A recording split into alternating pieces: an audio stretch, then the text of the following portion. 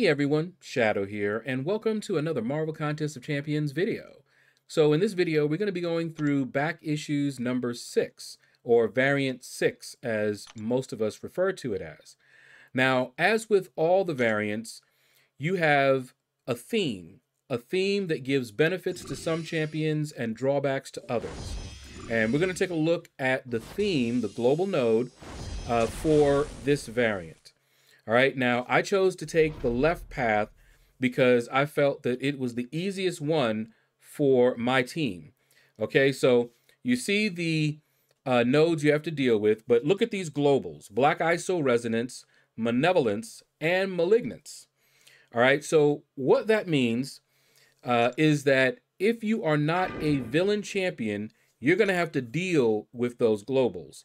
And one of the globals will degen you and kill you. And it cannot be prevented, which means you cannot use Corvus and his immunity to bypass it. Corvus will die. It doesn't matter if he has charges or anything like that, he's just gonna die. And I know some people were concerned that once Kabam has this type of code in the game, this type of functionality, that they might start using it elsewhere.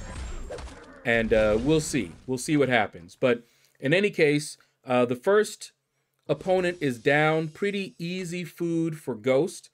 Now, if you are not comfortable fighting Annihilus, then this path may not be for you, but he is the first one. So what you can always do is just keep going. Try.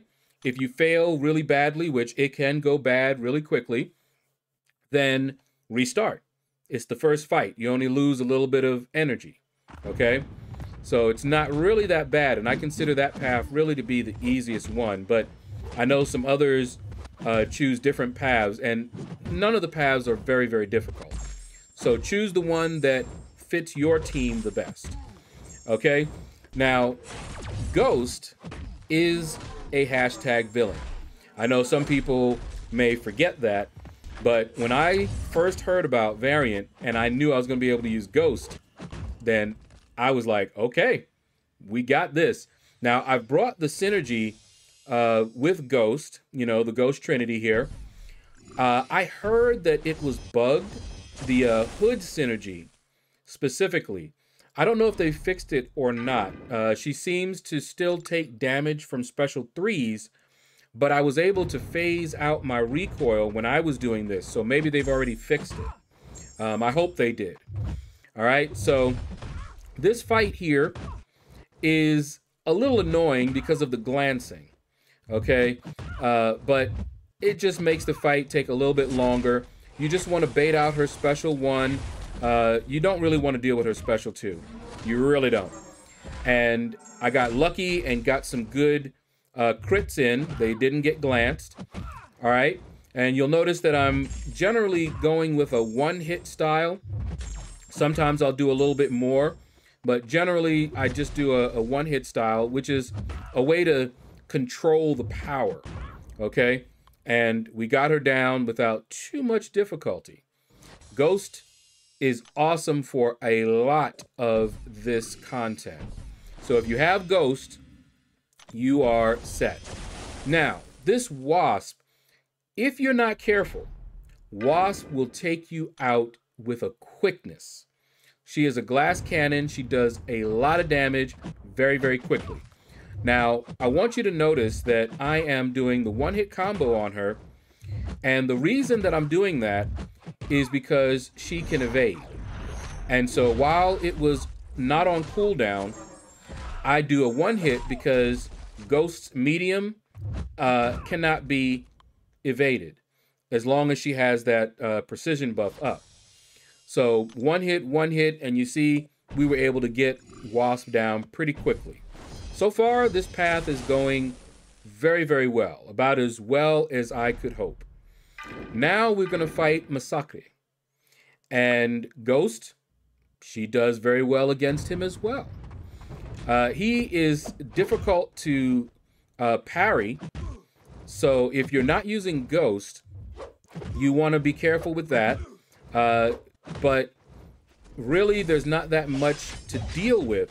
Now, something else that I didn't mention earlier when we were looking at the nodes, but you have a poison that occurs every 7 seconds. Now for Ghost, not a big deal. In fact, I started to time it towards the end, and look at that. I don't know what happened right there. She was just dancing in place or something. But I started to time it so that once the poison hit, then I would dash back and fire off a special 2, because what would often happen is I'd be firing my special 2 off, then the poison would hit, and I'd be having all that poison done while I'm trying to get the special 2 finished, you know? So I learned my lesson a little bit later on, trying to time it.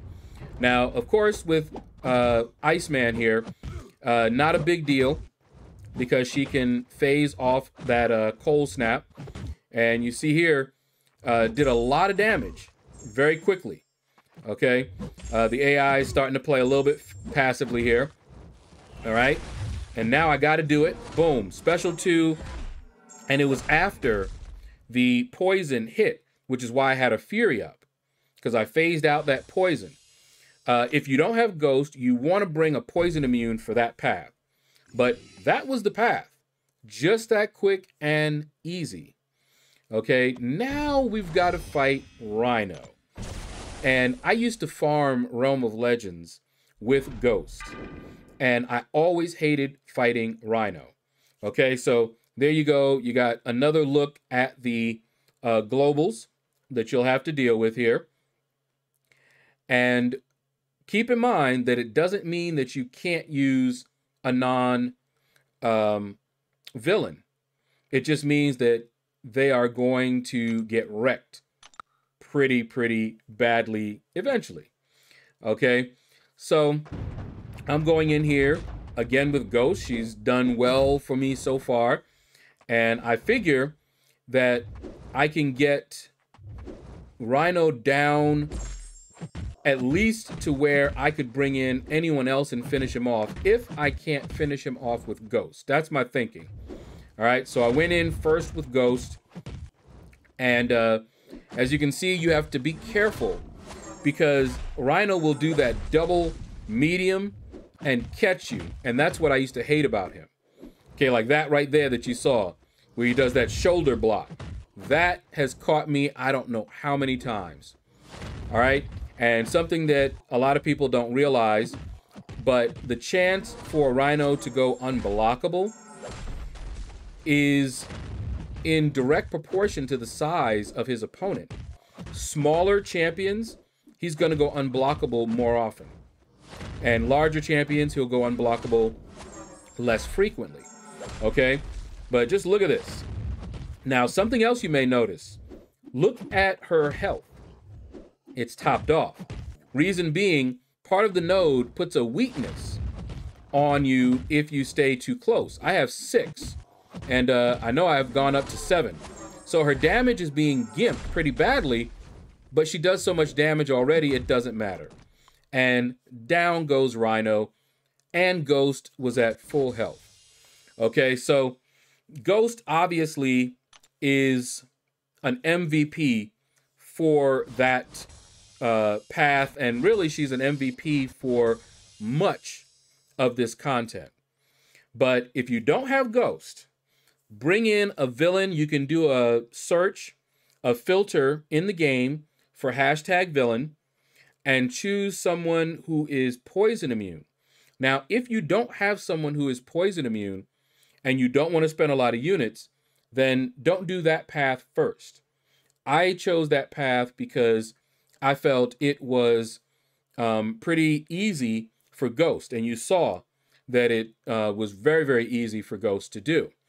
But when you look through the other paths, you may find another path to be easier for your roster. So always evaluate the paths based on your roster. But I felt that this particular path, and you can tell what path Kabam considers to be the easy path, relatively speaking, they will have a 1-star chest on that path, usually. And so when I saw the 1-star path, 1-star chest, I knew that path was considered to be the easier path. And when I looked over the opponents, I said, okay, that Annihilus was a little bit concerning, but I was pretty sure that I could take him with Ghost. The thing with that is that if you mess up once, he will put a bunch of armor breaks on you. Ghost will no longer be able to phase, and it's not a good time. All right, but that's going to do it, guys. Thank you all for watching this video. Look for the next ones coming later on this week. Take care. Leave a comment. Let me know what you thought about the video. And you all have a blessed day.